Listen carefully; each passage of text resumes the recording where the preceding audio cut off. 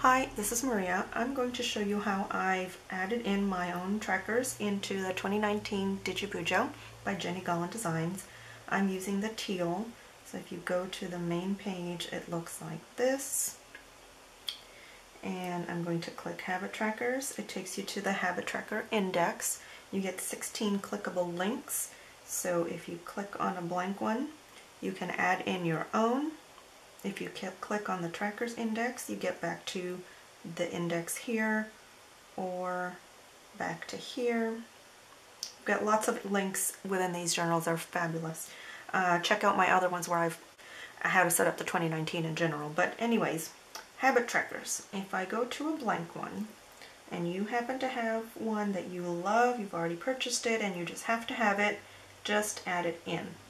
Find it wherever you have it stored. I keep all of my planner stuff in the my photos in an album. Just simply add it in the same way you would any other sticker. Okay? Add it in.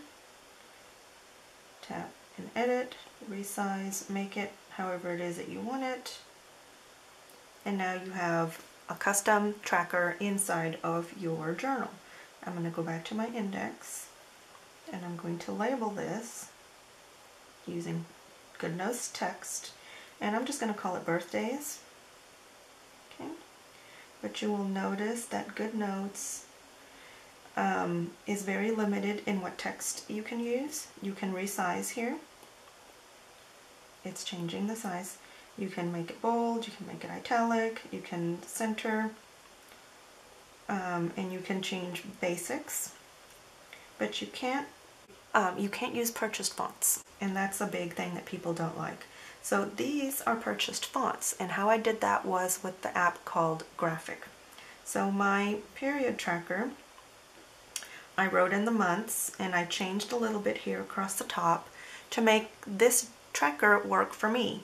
So let's get right into that. This is Goodnotes, I'm going to click the three dots and clear the page so we can start from scratch.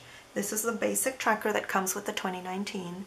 You can copy this page and use it over and over, or you can modify it like I did into another app.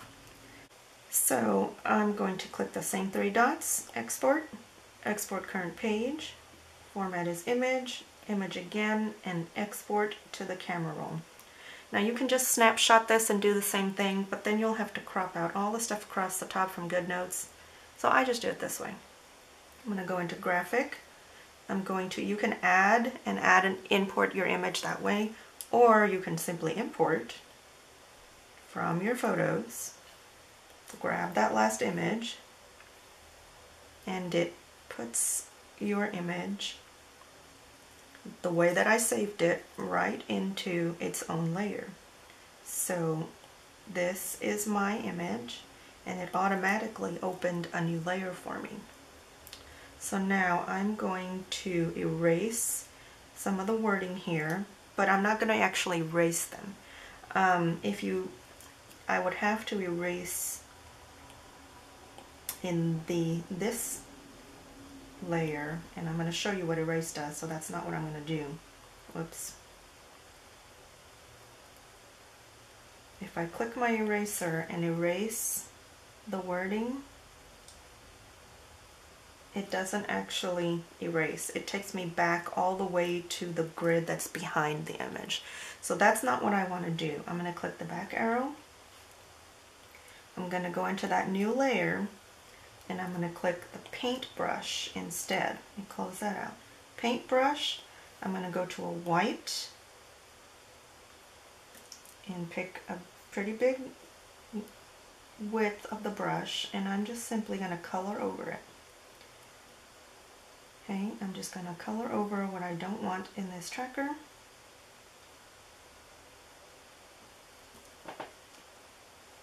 And it's just showing, whoops. If you go over the lines, just back arrow, takes you right back to where you were. That's just, the scribbles just show you the points where you've just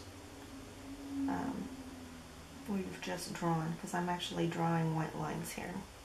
Okay, I'm going to click the arrow tool so that I can move to the next spot back to my paintbrush. I can make this actually bigger over here and just white it out. So I'm using it as whiteout. Okay.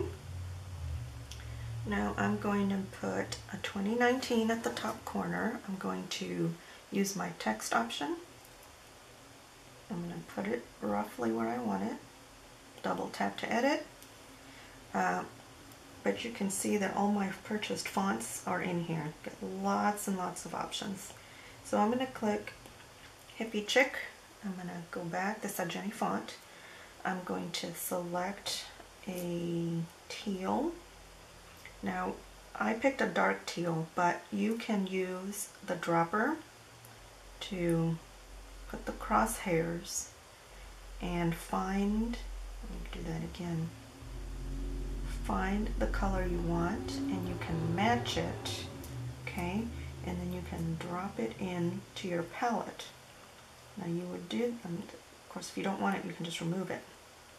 That way you can color match the stuff in your journal, in your own journal. Maybe you don't have a teal one, you have something else. I decided I wanted a darker version of the same, and so I found it and then just saved that into my palette. So since I already have what I want, I'm just going to click and I'm going to type away, because I've done this before, I'm just redoing it for you. I'm going to align to the right side of the box, and that text is too big, so I'm going to select it all and make it smaller.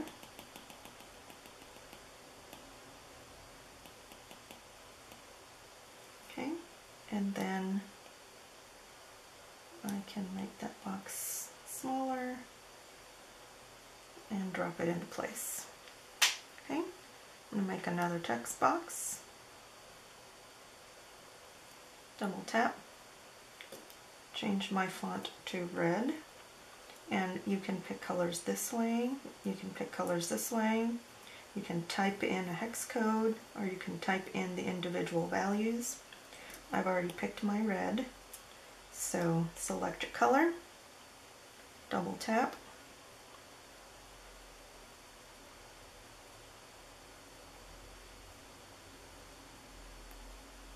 okay. If I'm okay with the size of that, I'm just going to align it to the left of that box and just place it where you want it. Okay, perfect. I'm going to get another box, put that one here, double tap, month, double tap, I want it centered, and I want it red, and I want it centered within this field.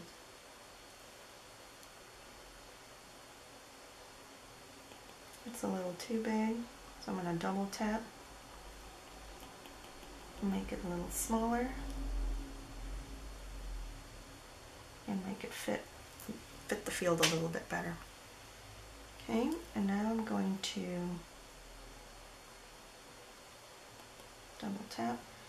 I'm going to use that same dark teal and change my font to something prettier, Cindy Light, and just start typing so that I can gauge how big I want that to be. I'm going to double tap, make it bigger.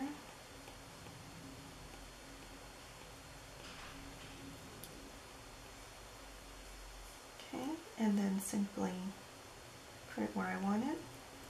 Let's make that one align to the left.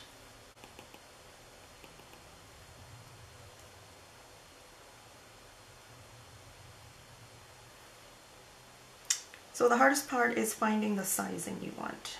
Let's make the next one, because the second time it's going to remember my font and my size.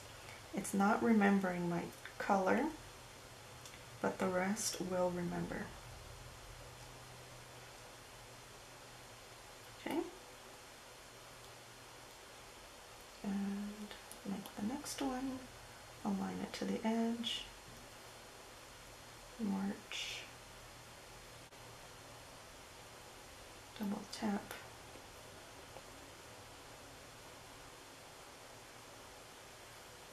Okay, next.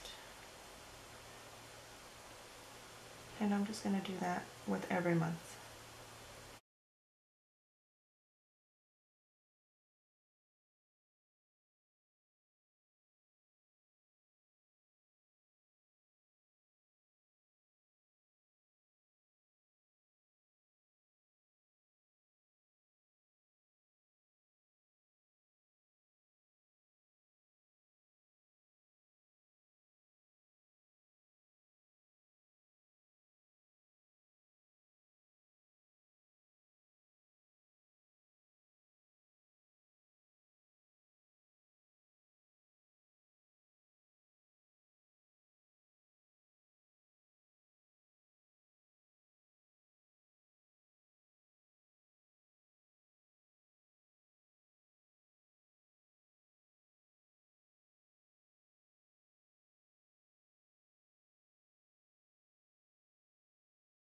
It looks like I am done.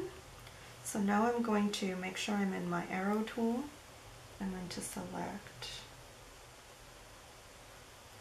I'm going to click my paper clip and copy. Back in the Goodnotes, long press and paste, and it will be pretty close in sizing. And there we go.